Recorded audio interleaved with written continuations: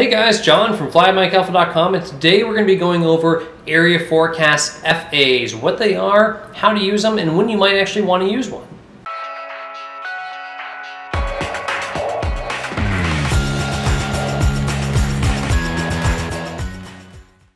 So for starters, we want to go to aviationweather.gov, go on up to forecast, come down to area forecast, and you might be asking, well, when are we ever even going to use an area forecast? Well, you might be familiar with METARs and TAFs already, and remember that a TAF is only good for a 5 nautical mile radius around the airport. So only for that 5 mile radius in the terminal aerodrome, since it's a terminal aerodrome forecast. So since it's only good for about a 10-mile ring around the airport, some airports don't have TAFs and may not be covered by another airport's TAF. For example, the Venice airport has just a METAR, and so we need to look at the area forecast to tell us what the weather is going to be like in the future. So we can come to the Miami area, since we see all the different areas of the country. We're going to be located in the Miami area, and we're going to read up top here when it was issued, basically our issuance times with the date and time. So the 7th of October at 1956 Zulu, it was amended. We have a synopsis for VFR clouds and weather, and that synopsis is valid until the 8th at 1200 Zulu. Clouds and weather is going to be valid until the 8th at 0600 Zulu, and the outlook is valid from 0600 to 1200 Zulu on the 8th. So area forecasts are good for 12 hours with a 6-hour outlook. So 18 hours total, but really 12-hour periods, and they're issued 3 times daily. So every 8 hours a new one's issued. And this area forecast is good for North Carolina, South Carolina, Georgia, Florida, and coastal waters east of 85 degrees west. And they're talking about longitude there. So everything east of that 85 degree west longitude line. They also say here, see AirMet Sierra for IFR conditions and mountain obscuration. Remember, AirMet Sierra refers to low visibility, like we have AirMet Tango and Zulu as well. Tango for turbulence and Zulu for icing. Also says here that TS, thunderstorms, imply severe or greater turbulence, severe icing, low-level wind shear, and IFR conditions. That doesn't sound fun. Also, they'll always say this on an area forecast, non-MSL heights denoted by AGL or CIG. That's because in an area forecast, our cloud bases and tops are given in MSL compared to a METAR or TAF being in AGL values. Since an area forecast covers a large area with undulating terrain that could vary greatly in its heights, MSL, it doesn't make sense to try to forecast AGL values necessarily. Now, this also happens to be, well, Hurricane Matthew is going on, so we're going to skip over that since we don't have many hurricanes that we normally deal with. But let's just go ahead and look at the forecast, say, for South Carolina. Well, South Carolina says the coastal plains overcast from 1,000 to 2,000 feet, MSL, layered on up to flight level 250, 25,000 feet, occasional visibility, 3 to 5 statute miles with light rain showers and mist. After 00 Zulu, wind will be northeast, 25 knots, gusting to 40 knots because of that hurricane, and the outlook is IFR. And then they're going to tell you whether, if the outlook's VFR, IFR, or MVFR, marginal VFR, they're going to tell you why. Well, it's outlook's IFR because of the ceiling, CIG, the rain showers, mist, and the wind. And now you may say, well, wind doesn't really affect, visibility or anything like that. Well, it makes it really bad flying conditions, and it's probably kicking up a lot of dust and dirt and mist and things like that into the air, making it IFR conditions. Now for the area around Piedmont, overcast 1,000 feet to 2,000 feet, layered up to flight level 250, scattered light rain showers, areas of visibility dipping down into the 3 to 5 mile range with mist.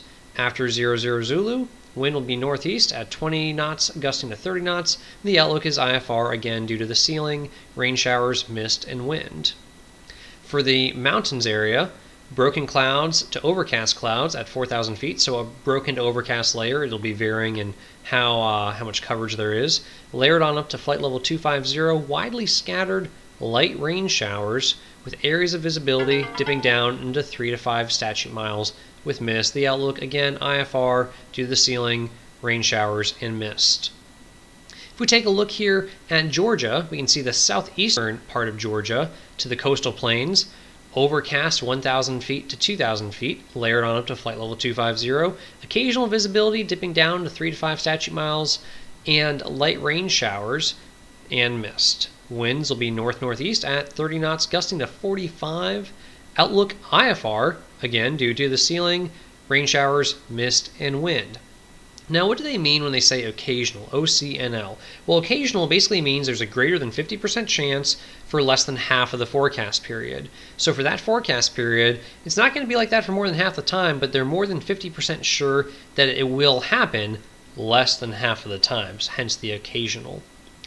Now, for northwestern Georgia, scattered to broken clouds, 3,500 feet, tops up to 8,000 feet. Outlook, marginal VFR, mostly due to the ceiling. Now you can say, what do you mean it's marginal VFR due to the ceiling? The bases are at 3,500 feet. That sounds like great VFR weather. Well, remember, northwestern Georgia has higher elevation. That's not 3,500 feet AGL, 3,500 feet MSL. So you're probably looking at marginal VFR conditions with low clouds, maybe only 1,000 or 1,500 feet AGL. The remainder of Georgia will be broken clouds to overcast clouds at 1,500 to 2,500, layered on up to 20,000 feet, flight level 200, widely scattered light rain showers, and the outlook is marginal VFR due to the ceiling, the rain showers, and becoming between 0900 Zulu and 1200 Zulu IFR, and that's going to be due to the ceiling, rain showers, and mist. So the outlook's marginal VFR for now, and then becomes somewhere between 0900 and 1200 Zulu, becomes IFR. Now, we could look at Florida here, and they section up the state of Florida different ways based on where the weather is. Sometimes you may have the entire panhandle together. Sometimes you may have just the western half of the panhandle or the eastern half of the panhandle. So just noting how to tell what part of the state you're actually looking at. And again, it's all formatted the same way. Say here for the northern half of the peninsula of Florida, overcast clouds, 1,500 feet to 2,500 feet, layered on up to flight level 250, 25,000 feet. Occasional visibility dipping down in a 3 to 5 statute mile range with light rain showers, mist, and the wind will be north-northwest at 30 knots, gusting to 50, becoming at around 0200 Zulu to 0500 Zulu, widely scattered light rain showers, occasional visibility dipping down to 3 to 5 statute miles with mist, the wind then dropping down to west-northwest at 25 knots, gusting to 40, and the outlook marginal VFR due to the rain showers and wind. Now, a couple other things to note here. Sometimes you may not see the wind or the visibility for a certain area. Typically, when the visibility is forecast to be between 6 miles or more, it'll just be plus 6 statute miles or left off totally. When the wind's going to be 20 knots sustained at the surface or greater, then they're going to start telling you what that wind speed actually is. But if the visibility is going to be 10, 15 miles, they won't tell you anything about it. They just leave it off there. And again, the wind will oftentimes be left off there as well. The only reason why we see wind here is, well, there's a hurricane out there kicking up lots of wind. Now, you'll also see other abbreviations. We'll throw a couple of them up on the screen here. Isolated, so isolated single cells. Widely scattered means widely scattered, but less than 25% of the area is affected. Scattered areas of 25 to 54% of the area affected would be the SCT, so that would mean scattered, and numerous would be greater than 55% of the area affected. Widespread, greater than 55% of the area affected as well. So numerous and widespread are pretty much the same thing. Now, the status of an area forecast can be amended, corrected, or RTD delayed. So amended, basically this one is amended because things are changing out there and they want to give you more of an update rather than waiting until 8 hours later to issue the new area forecast. So hopefully that gave you a good insight into what you can expect on area forecasts.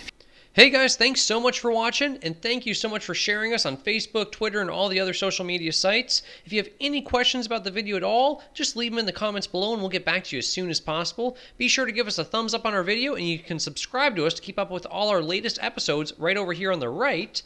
Also, check out some of these other helpful videos below, and remember, if you can't fly every day, then fly at MikeAlpha.com. We'll see y'all next time.